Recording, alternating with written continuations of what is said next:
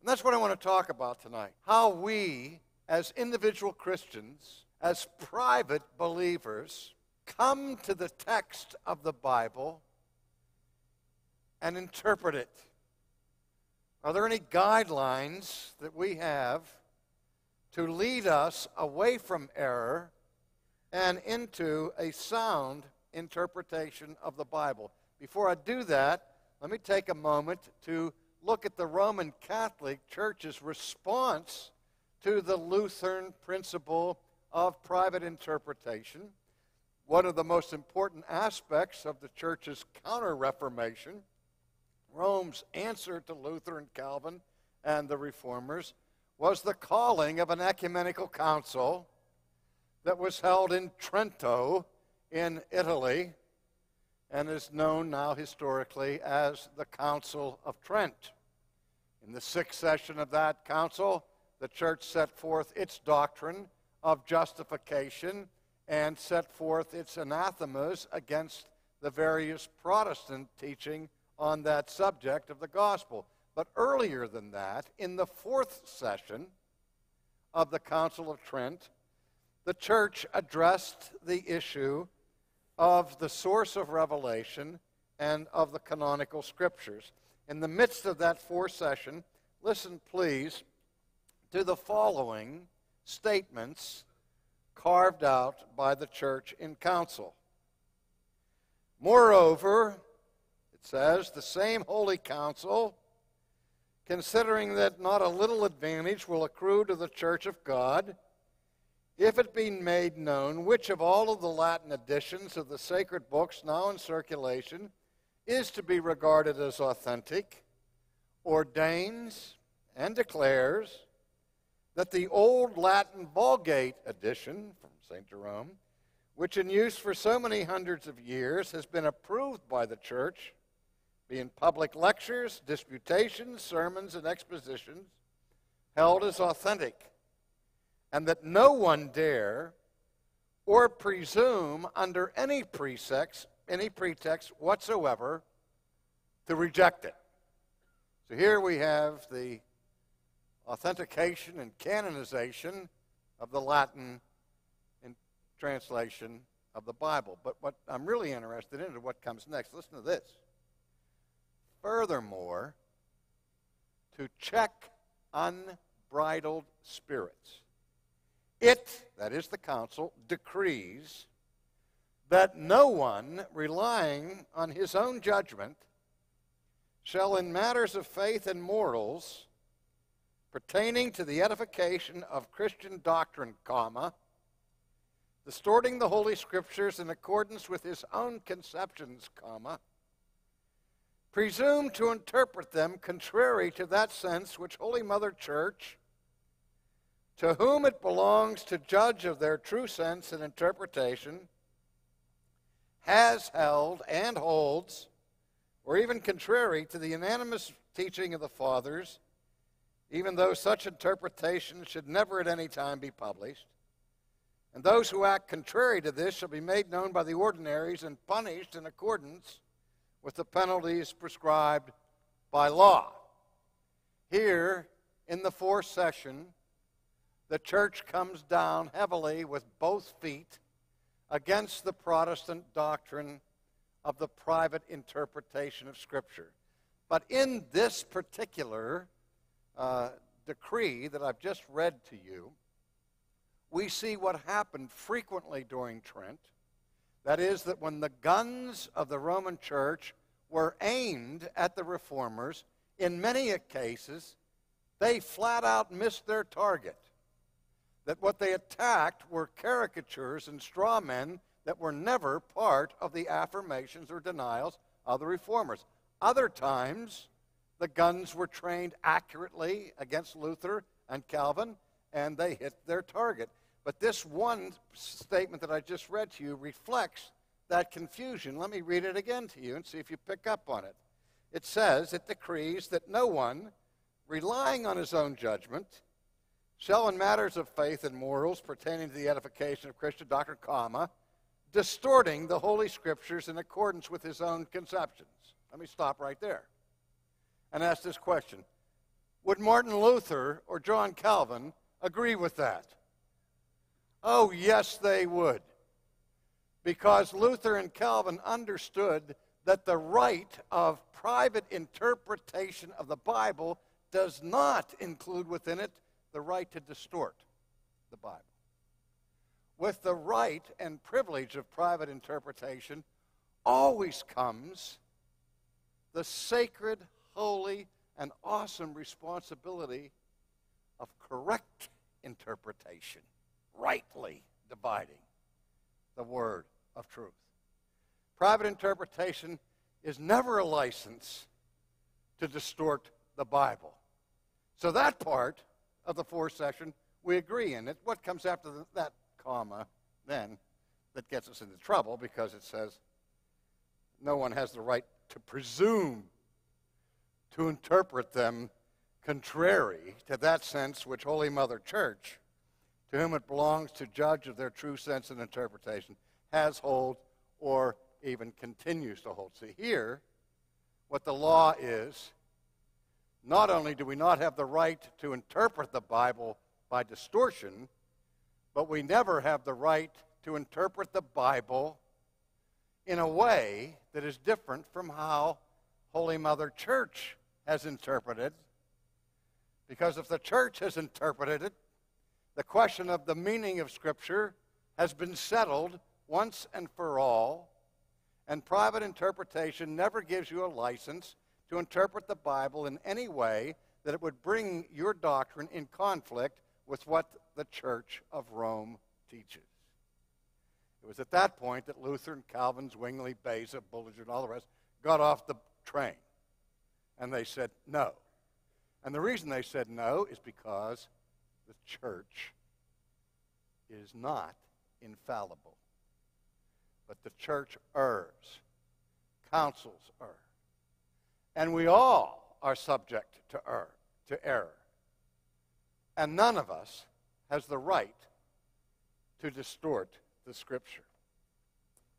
Now, let me give you some basic guidelines about this for now, that along with this principle of private interpretation was set forth by Luther and the Reformers the principle of interpreting the Bible literally.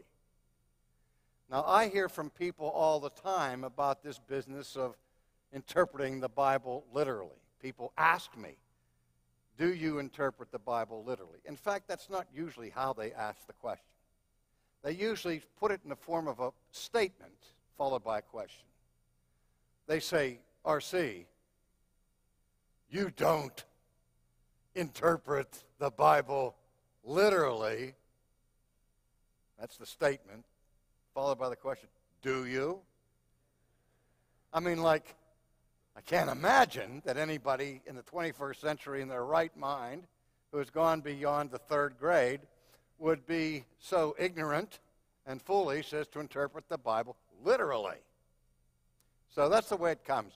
You don't interpret the Bible literally, do you?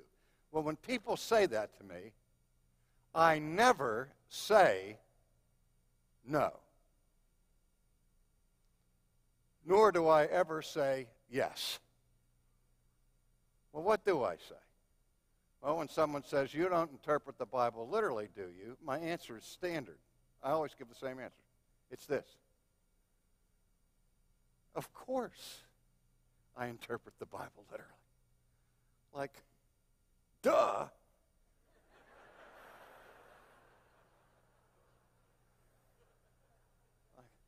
What other way is there to interpret it? Now, there's a lot of confusion about what literal interpretation means. When Luther and the Reformers set forth the principle of interpreting the Bible according to the sensus literalis, or the literal sense, here's what they meant and what we mean. That to interpret the Bible literally is to interpret the Bible the way it was written. Voila. So that when you come to the text of Scripture, you have to be able to discern that there are very many varieties of literary genre present in the text.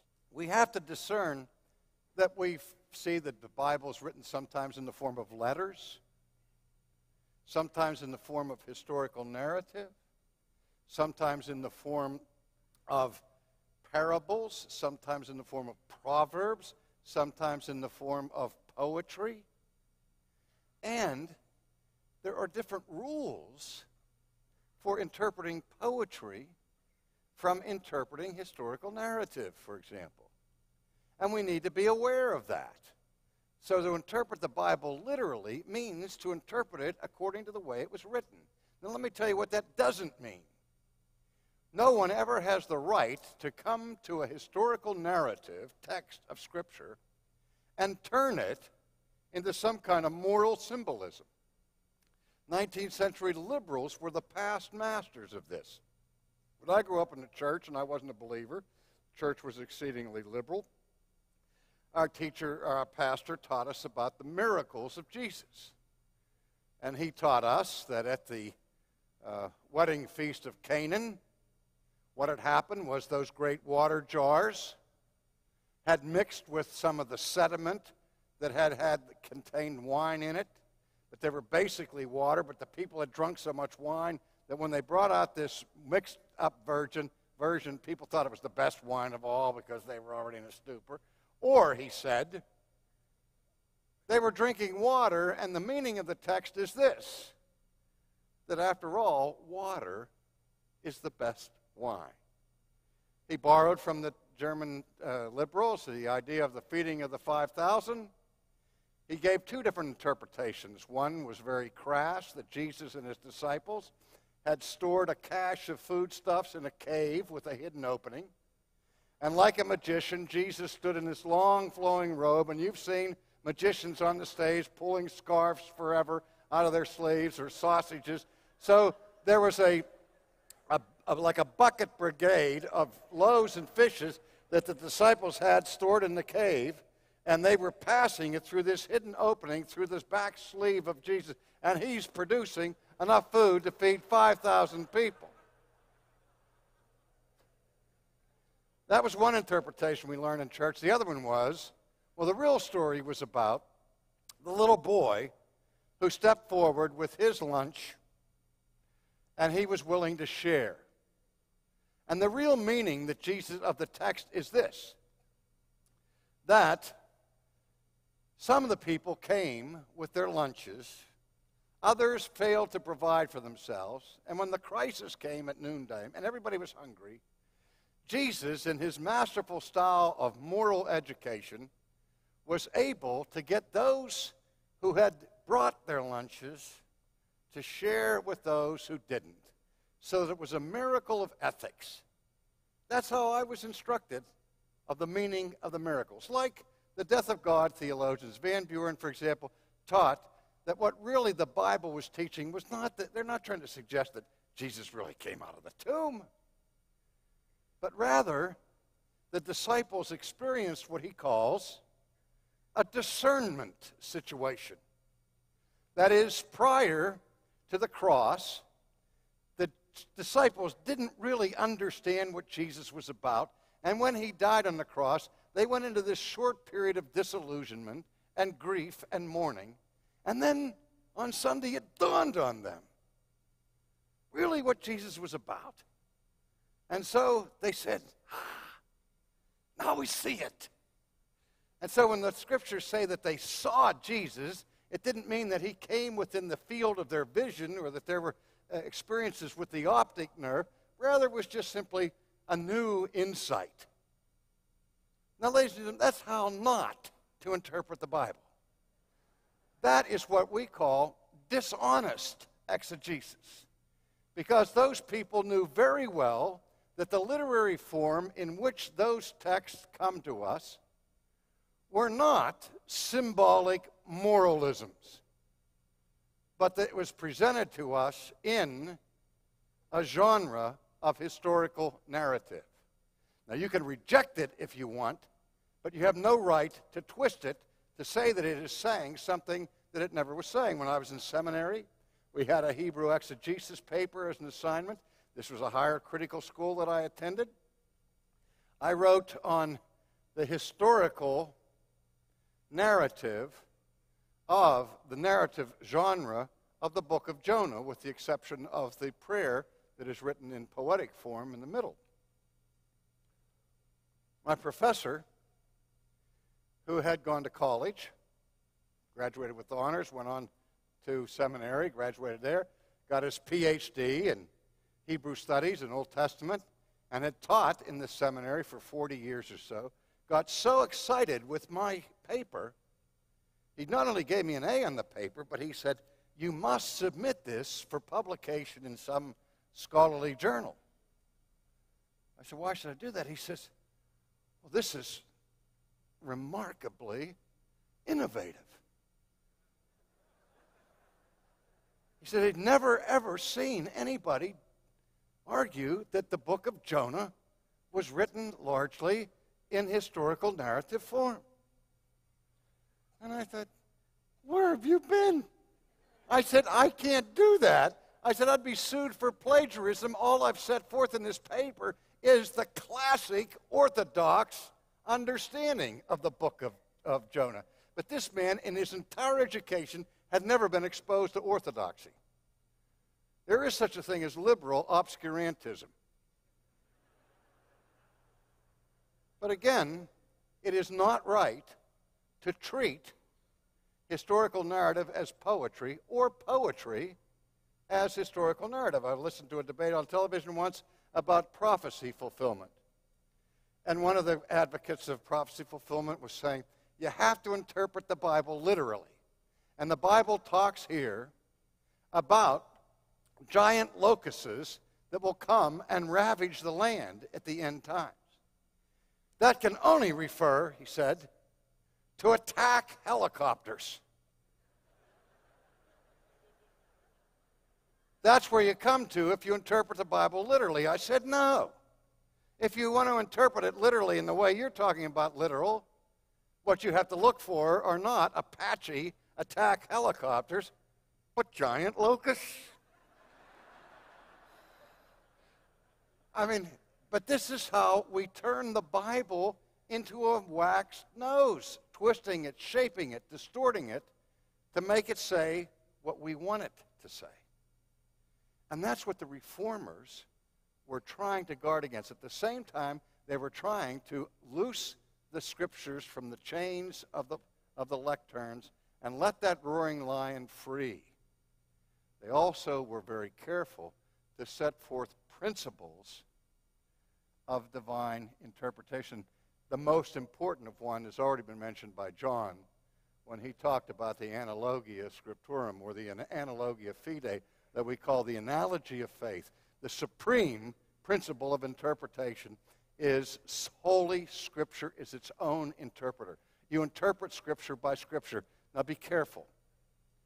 In this day and age, we have countless professors at evangelical seminaries who have been trained in higher critical approaches to Scripture, who, if you ask them, do you believe that the Bible is the Word of God? They say, yes. Do you believe it's inspired? Yes. Do you believe it's inerrant? Yes. But they have adopted a method called atomism, A-T-O-M, like atomic energy, where you look at each little bit of Scripture independent from the rest of Scripture, and they'll say to me, don't tell me what Paul says about justification in Romans or in Ephesians. All I'm doing with it is what he says in Galatians.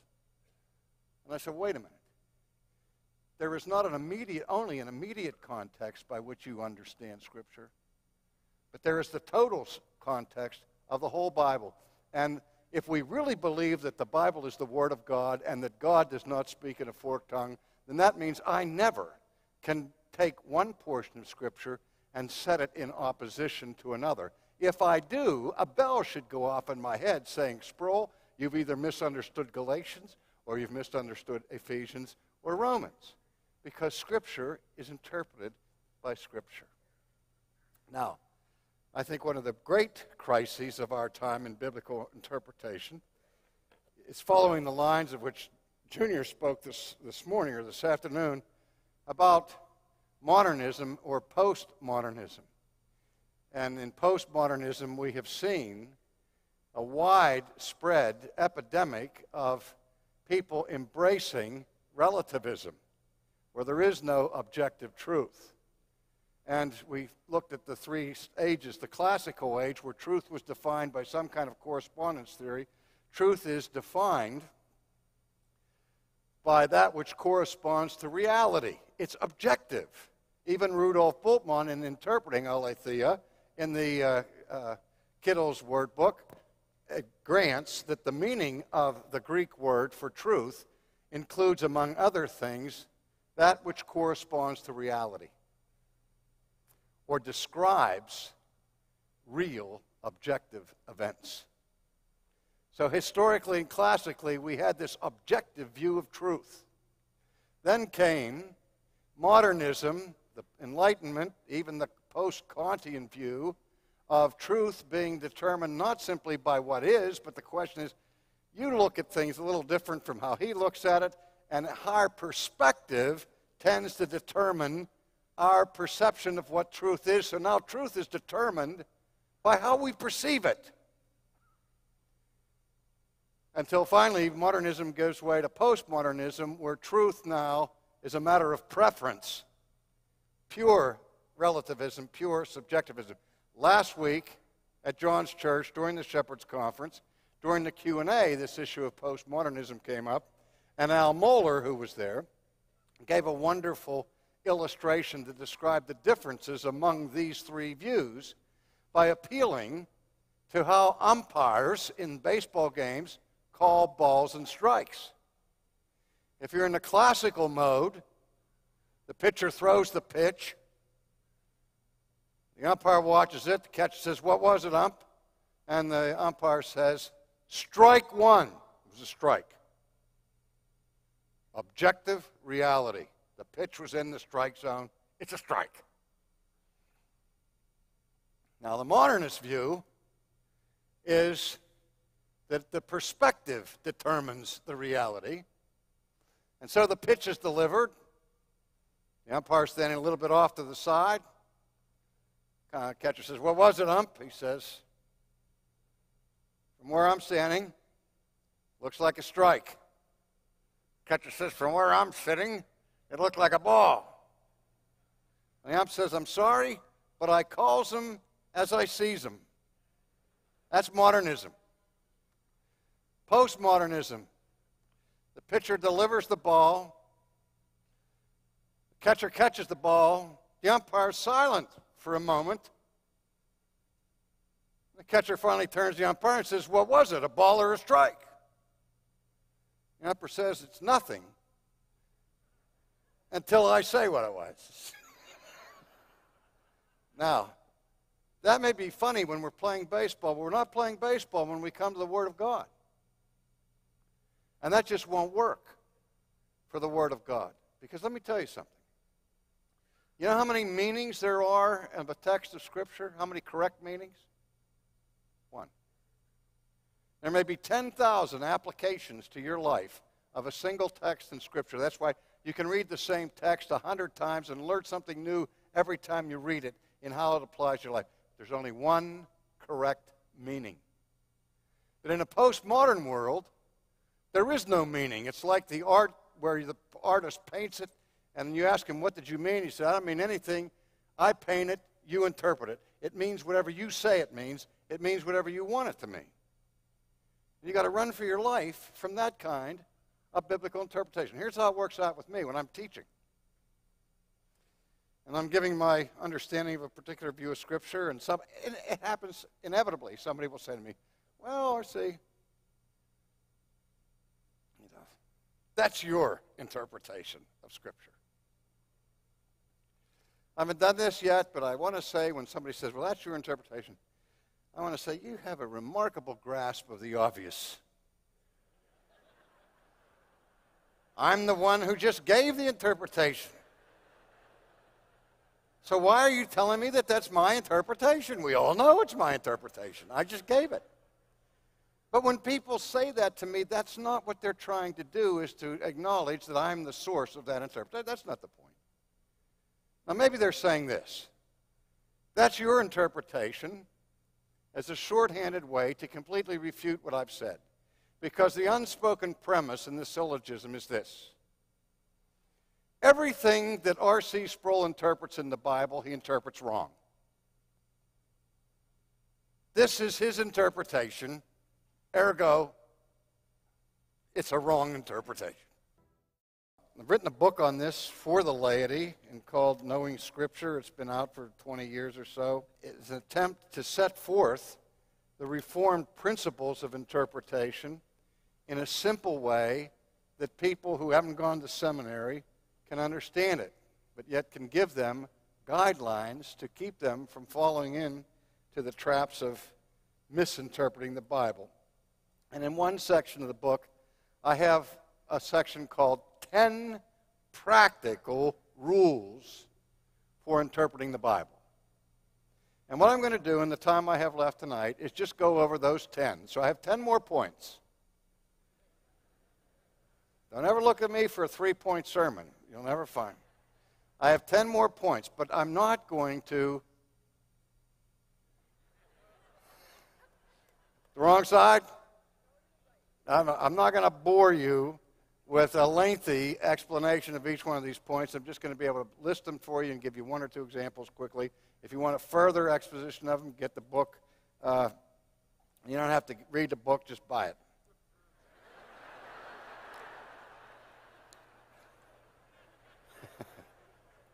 Here's the first rule. You read the Bible like you would read any other book. You say, what? Surely you don't mean that. You don't mean that the Bible's just like any other book. Well, no, it's the only one that comes to us from the inspiration of God himself. In that sense, the Bible is absolutely unique among books. But there's no such thing as Holy Ghost Greek. You know, Luther talked about the spiritualists during the Reformation, Munzer, who was so convinced of his spiritual supremacy that Luther says, the man thinks he swallowed the Holy Ghost, feathers and all. In the Bible, a verb is a verb. And a noun is a noun. The indicative is the indicative. The interrogative is the interrogative. The conjunctive is the conjunctive. There's nothing spiritual that changes the basic grammatico-historical sense in which the Bible is written. In that sense, you read it like you would read any other book. You don't open the Bible and lucky dip it. You know what lucky dip is? God, I don't know what your will is for my life. Speak to me through the Scripture. Judas went out and hung himself. I don't like that one. Go thou and do likewise. There are people who do that all the time. They think that they're getting messages from God. With that utter, irresponsible way of reading the Bible, it does violence to the text and insult to the Holy Ghost who inspired it. You read it soberly like you would any other written document. Second of all, you read it existentially. Now, be careful here. I maybe have chosen the wrong word because I don't mean that you read it through the prism of existential philosophy. I don't mean that. I mean it more this way. Like Edward R. Murrow, you are there. When you're reading the history of the Bible, don't look at it as some distantly removed mythology from an ancient period, but try as much as possible to get in the sandals of Abraham. When Abraham hears God call him to Mount Moriah, try to think what Abraham was thinking, feel what Abraham was feeling. That is, you're not remaining aloof from Scripture, but you enter into the reality of the Scripture as it is presented. That's what I mean by reading it existentially, not simply as a detached spectator, but you become passionately involved in what it is you're reading. Somebody just asked me a question last week on California. They said, we heard you say this somewhere on radio or something, that when you were studying philosophy in the university, that you said that one of the things that you learned from your study of philosophy was the principle of critical analysis, where as you read things, you subject the truth claims in whatever literature you're reading to certain critical tools before you just jump or rush to judgment and accept whatever it is you read. And there's a great value in that in the study of philosophy. I said, and I've learned that. I said, yet at the same time, I find that when I come to the Scriptures, the dynamic changes. That when I read the Scriptures, what I discover every time I read it is that the Bible's criticizing me rather than my criticizing the Bible. In fact, I said, if you want to shortcut the sanctification, I've told people this before many times, if you want to get there in a hurry, do this. Read through the whole Bible. Every time you find something in the Bible you don't like, put a big mark there. And then go back and just concentrate on those passages of Scripture that you read that you don't like, because you'll find out one of two things. Either you didn't understand them the first time around, and by studying them more deeply, you'll come to an understanding, and you'll be comfortable with it. Or, even better, you find out that even though you looked at it more carefully this time, using all the commentaries, you find out, wait, I did understand what that text said, and I still don't like it. Now you have a real springboard for sanctification. Because now you've isolated those places in the Word of God where what you like and what God likes are two different things. And you know that here's where you have to change. But what higher criticism does is every time they find something in the Bible they don't like, they want to change the Bible. That is the bankruptcy of higher critical scholarship. You read it existentially, you put yourself, not God, under the microscope. And you find yourself being judged by God rather than you being his judge. Thirdly, basic principle is that you interpret the narrative by the didactic. The Bible will explain something by telling you the story. They tell you what happens. And then later on, in the didactic literature, like the epistles, for example, the apostles will set forth the teaching by explaining the significance or the meaning of the narrative. You read the gospel accounts of the cross, and if all you know is what happened that day outside of Jerusalem, if you're there watching the crucifixion, it's not immediately obvious to you, to the naked eye, that what's taking place here is a cosmic act of atonement. You need the didactic portions of the Scriptures to explain the meaning of those events for you. Now, what happens if you interpret the didactic by the narrative?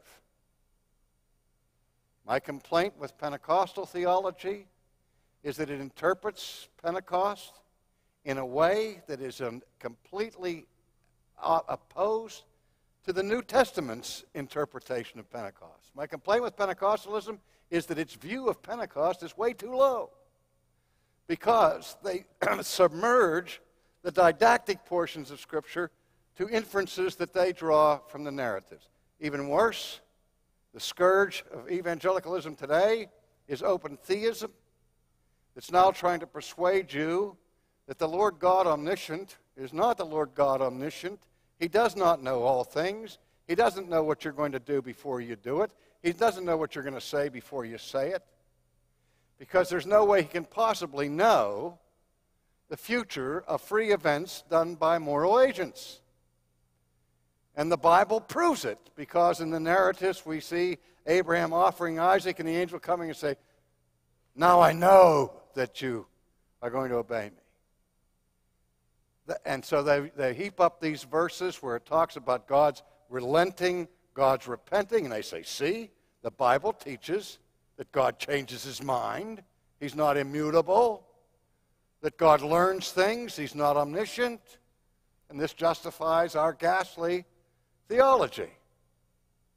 Never mind the didactic portions of Scripture that warn you that God is not a man, that he should repent, and teaches you didactically that in fact God does know what you're going to say before you say it, even though in the narrative it may be told as if, from a human perspective, as if God were learning things. You're corrected from coming to that conclusion by the didactic portions. That's, again, another application of the analogy of faith, that you interpret Scripture by Scripture. The fourth one is like unto the third one. You interpret the implicit by the explicit, not the explicit by the implicit.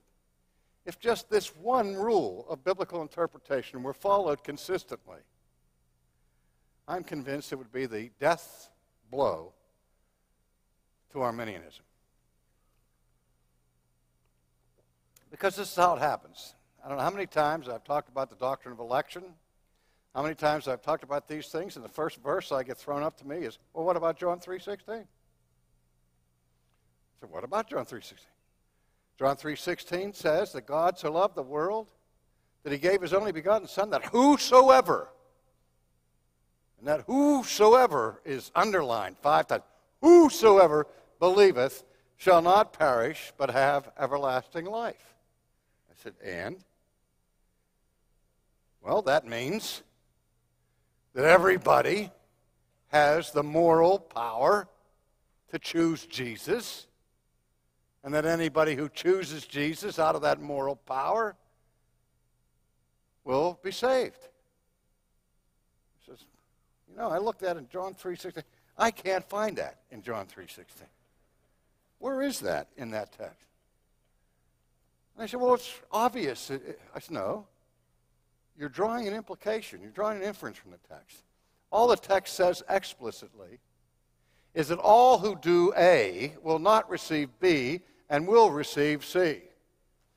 All who believe will not perish. All who are in the category of believers will not be included in the categories of those who perish, but will be included in the categories of those who participate and inherit eternal life. Now, that's what the text teaches explicitly. It tells us about what happens to those who believe as opposed to those who don't believe. Now, what does it say to the question of who has the moral power to believe?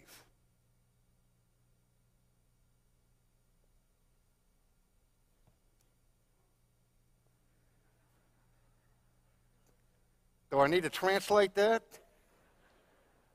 Nothing. What does the Bible say explicitly about natural man's ability to incline himself to Christ or to the things of God? What does our Lord say explicitly when he says, no man, universal negative, can come to me unless it is given to him of the Father? Now, does the Bible teach that we, in our fallen condition, have the natural ability in our own power to incline ourselves to Christ, to choose Jesus when we hear the gospel? No. The Lord Jesus Christ said that's an ability none of us have, unless God meets the necessary condition for us to be able to respond to the gospel. That's what the Bible tells us explicitly about our moral ability. But that explicit teaching that Jesus gives in John 6 is trumped by an implication drawn from John 3, from the same author, just 3 chapters earlier, and sets John in contradiction to himself. Don't interpret the explicit by your implicit, but you interpret the implications and test them by what's explicitly taught. That Luther said, you interpret the obscure by the clear, not the clear by the obscure. Fifth, we're almost there. Pay close attention to the meaning of words, individual words. This is one of the reasons why we push so hard for as much as possible to get verbal agreement in English translations and away from this dynamic equivalency thing where you lose sight of the words. Because, so many times in the Bible, even debates that Jesus has with Satan or with the Pharisees are settled on the basis of the meaning of a single word. And so we have to be word merchants. We have to be craftsmen of learning the biblical words. One of the things I love about John MacArthur, every time he gives an exposition of Scripture, it's sprinkled not only with a bunch of Scriptures, but as one Greek term after another, where he's explaining for us what those particular Greek words mean. And we have to pay attention to the words, because one of the problems we have in Scripture is that words are used. In many cases, the same word may have 3 or 4 or 5 or 6 nuances to it. How many times does the Bible talk about the will of God? Well, there are at least 8 ways in which the Bible talks about the will of God. Which one is in view in a particular passage? How about this one? God is not willing that any should perish. I'm bloodied and bruised from being hit with that verse. God is not willing that any should perish. I said, willing in what sense? In the sovereign, efficacious will by which whatever God ordains to come to pass must necessarily come to pass? Or is this God's will of disposition, of what pleases him? He takes no delight in the death of the wicked. What is it? But even more importantly, what's the meaning of the word any here? God is not willing that any should perish. Any what? Giraffes? Platypuses? Greeks? What do people read into that text? God is not willing that any human being will ever perish. Well, if God is not willing that any person should ever perish, and he's speaking here of God's sovereign, efficacious will, then now the text teaches way too much for the Arminian, because now it teaches that everybody will be saved. But if we look at the text, we say the any, what's the antecedent of the any? Contextually, it's the word us. So what is Peter saying? God is not willing that any of us should perish. Okay. Now, who are the us? Well, it's obviously the people he's talking to. Who are they? We have to go and look and see to whom the letters of Peter are addressed, and who are they addressed to? Yes, you guessed it, the elect. And so what Peter is clearly teaching in the text is God is not willing that any of the elect should perish. So far from being an Arminian text, this text is as Calvinistic as you can get, if you pay attention to the meaning of the words. What else do you have? A woman is saved in childbearing, right? Well, we know what to be saved means: to be reconciled with God, to be delivered from the kingdom of darkness, the kingdom of light. Never mind that the Bible's meaning of the term saved, sotomai, is used to be any kind of rescue from any kind of peril or calamity. So that if you're saved from illness, you've been saved. If you're rescued from defeat in battle, you've been saved. There are all kinds of ways in which you're saved. There must be distinguished from the ultimate sense of salvation, where you're rescued from the wrath of God that is to come. So when the apostle says that women are saved by childbearing, they're not saying that there are 2 ways to salvation. One is justification by faith for the men, or justification by having babies for the women. We have to be careful of our understanding of the meaning of the words of the Bible. Next. We have to be careful to observe the presence of certain literary forms, particularly in the poetic portions of Scripture, of which there are many, And one thing that we need to learn really are the basic, I've spelled it out in here, basic types of parallelisms that are found in Hebrew literature. And I'll give you one example, if I can open this book, where I quote from the Old King James Version. Isaiah 45, 6-7 reads as follows. I am the Lord, there is none else. I form the light, and I create darkness. I make peace and create evil. I, the Lord, do all these things. I don't know how many students have come to me with this and say, here, right here in the Bible, it teaches that God creates evil. That's what it says. That's what it said in the King James. It's a bad translation. Again, there are at least 8 different kinds of evil that the Bible speaks about. And here in modern translations, you see that what is set apart here is that God brings peace or prosperity. He also brings calamity. He brings weal. He brings woe. There's a contrast there. And if you understand that this is a parallelism, you'll see you can interpret the second half of the verse by the first verse to see the way these things are set in contrast, and you won't get fooled by that sort of thing. Even the Lord's Prayer has parallelism. Lead us not into temptation, but deliver us from evil. Bad translation, right, John? Because it's not the neuter evil. It's poneros, the masculine, which is the title given in the New Testament for Satan. What Jesus is saying when you pray, there's a parallelism here. Lead us not into temptation. That is, don't put us into the place where we're exposed and vulnerable to the assault of Satan. But instead of exposing us to the attack of Satan, lead us not into temptation, but deliver us from the evil one. That's what we're asking in the Lord's Prayer. So if we learn to recognize simple forms of parallelism, it'll really help us from falling into traps of misunderstanding the Bible. Also, we need to understand the difference between Proverbs and law. Law has to do with moral absolutes that are given to us, unless they are case laws, casuistic law that you find in the Old Testament. But in addition to the 2 kinds of law, absolute law and case law that you find in the Old Testament, you also have Proverbs. And here's what happens when you turn Proverbs into law. You get hopelessly lost. Let's look at Proverbs chapter 26, verses 4 and 5. Verse 4 of Proverbs 26 reads this. Do not answer a fool according to his folly, lest you also be like him. Now there's a good proverb for you. Where's Paul? You like these proverbs? Don't answer a fool according to his folly. You'd be just like him. That's the proverb. What's the next verse? Answer a fool according to a folly, lest he be wise in his own eyes.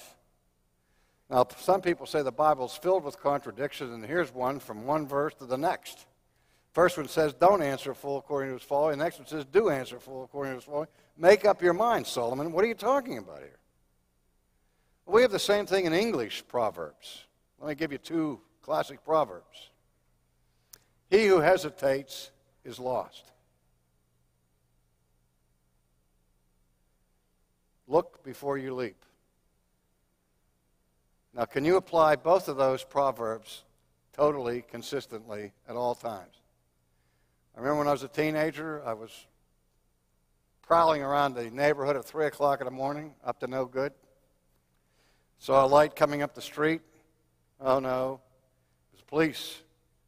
As soon as I saw that light, I took off running. Boy, they hit the siren. Guys, 2 cops jumped out of the car and started chasing me through the backyards of our town in Pleasant Hills. I was running for all I was worth. They were yelling, stop, stop, stop, And I came to this great big wall of trees and bushes. I had no idea what was on the other side. Could have been Niagara Falls, as far as I knew. But this thought came into my mind. He who hesitates is lost. And I didn't have the luxury of looking before I was leaping. So I just dove through the hedges and landed in some kid's sandbox on the other side. picked myself up and took off running into the night, and they never caught me because I applied the wisdom of not. I knew that if I hesitated, I was lost. But you see, the Proverbs give us general principles of wisdom that in some circumstances show us what is the wise thing to do. And sometimes it's wise not to answer a fool according to his folly. At other times, it is the better part of wisdom to use ad hominem arguments, reduce them to absurdity, by showing the fool the folly of his folly. All right. 8, 9, and 10. Got 60 seconds. Spirit and the letter of the law. Boy, this is a dangerous thing.